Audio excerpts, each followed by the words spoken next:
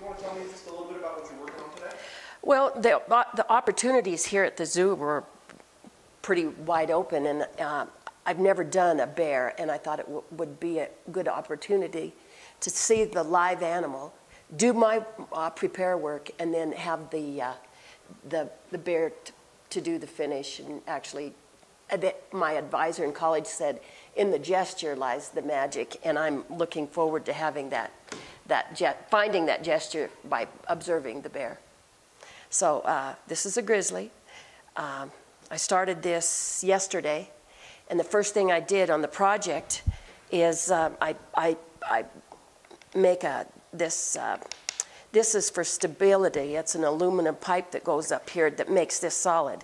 It's so stout that I can lift the bear in one piece and not have anything move. So I start with the armature wire, and the armature wire is actually, armature is copper wire. And here's the gauge. I use copper because it's very malleable and it won't break. You can bend it, and it always will stay together. It's a soft material. So I put the entire bone structure in copper wire, and I marked every joint on the bear. For example, the scapula, the grizzly has a big, bold, the hump is a big, strong scapula. And it's every one of these measurements, these bone lengths, I've measured so that when I get the volume of the clay on here, my points will be correct. If you do your homework and you do it a step at a time, you do the armature, you do the muscles on top of the skeletal structure, and then if you put your final movement of the hair, you should wind up with the grizzly, and that's what I'm hoping for by tomorrow night. Okay, awesome. And let me refocus. All right. Now this is the way that I started the project. This is called the armature wire. This is the copper that I made reference to, the very malleable, easy to bend copper wire. This is the correct measurement proportions on a skeleton. Here shows the skeleton, actual skeleton of a grizzly bear. It's different than a brown bear or a black bear, but these proportions I put in the armature. Here is a drawing of the bear seated, which I'm going to be sculpting.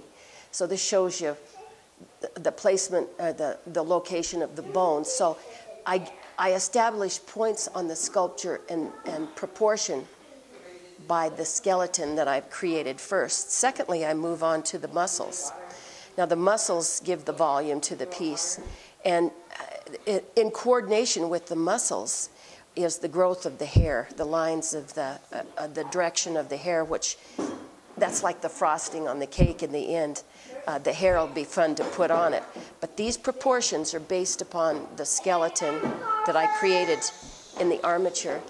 And these are drawings that have been done, a standing bear. All those proportions are exactly the same, but you can see the amount of volume.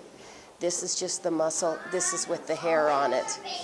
Now, the next step is when you do animals, you want the volume, the life volumes, the roundness of the stomach, the roundness of the top of the scapula. That's what the grizzlies are known for. So you get these points, and you get the volume on the animal. And in the end, when you get the directions of your hair, you should have a grizzly. So this will be the first one I've done. So it doesn't make any difference what animal you do. If you go through these creative steps so that everything is accurate and proportionate, at the last stage, you can elect to use any kind of surface. They could be completely smooth, or they could be richly textured and exaggerated.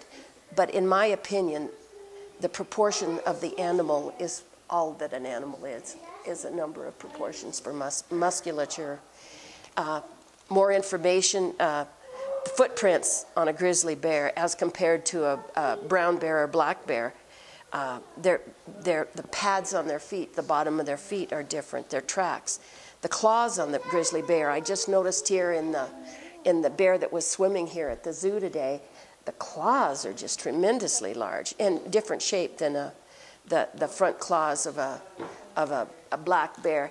Here's another, the proportions of the skeleton to the bear and the musculature. So this is the prerequisite, in my opinion, to having an accurate bear.